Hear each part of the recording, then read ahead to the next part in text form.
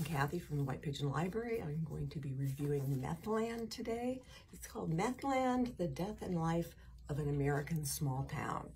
And it's nonfiction, it's written by a journalist, so sometimes he goes off on tangents. It's not really like a novel, but he really researched this.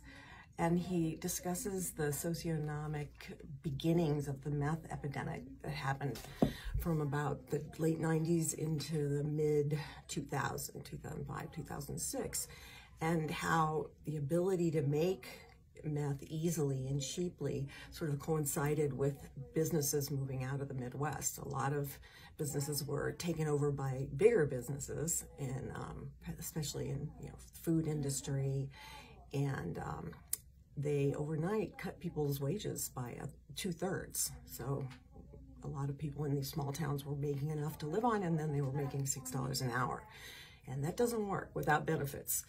And that happened all over the Midwest. And a lot of people decided that it made more sense to make meth since it was easy and cheap. And meth has been around forever. Pharmaceutical meth was used in World War II so that pilots could keep flying long after they should not be flying, to keep soldiers awake. It was used by Germany to do these forced marches that were sort of phenomenal, but everybody was on meth, so it made it a little easier to keep going. And they stopped prescribing meth. Meth during the 70s was prescribed for everything, down to from, sleeping too much, to being nervous, to being depressed, everything. But the meth that they produce now, when they were producing it in basements, was a lot more pure and stronger than pharmaceutical meth that they call benzodrine. And he maps the history of it, and he talks about the DEA agent that wanted to put some restrictions on one of the ingredients, and he was fighting big pharmaceutical companies, and they didn't want any kind of supervision.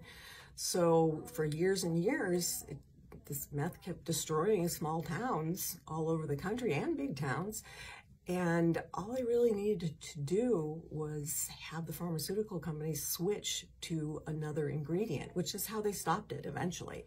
Eventually, they were forced to switch to another ingredient. They had the ingredient, it was easy. So now that's why we saw the end of the methamphetamine addictions and all kinds of things causing problems with families. And apparently he documents a lot of crimes that were committed because the people were on meth and they were hallucinating, and they're pretty horrific.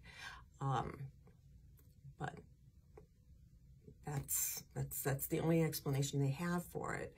And it's just interesting to see him go back to the history and go all the way through, and the cartels. And I noticed that they are doing I guess it's Netflix, something called The Queen of Meth. And he wrote about her in the book when she was in the Midwest, and she managed to put the whole thing together and create more of a corporation than just having people, cooking in their basements.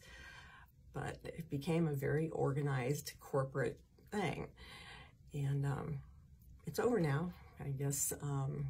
Other things, opiates have taken its place because, like I said, the one ingredient that could have been changed years and years ago finally was changed. In Congress, they passed a bill that said that they would have oversight and the ingredient wouldn't be available anymore. So I thought it was fascinating.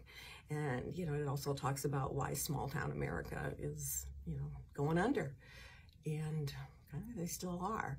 So it's very interesting. Methland. Nick Redding, fun read.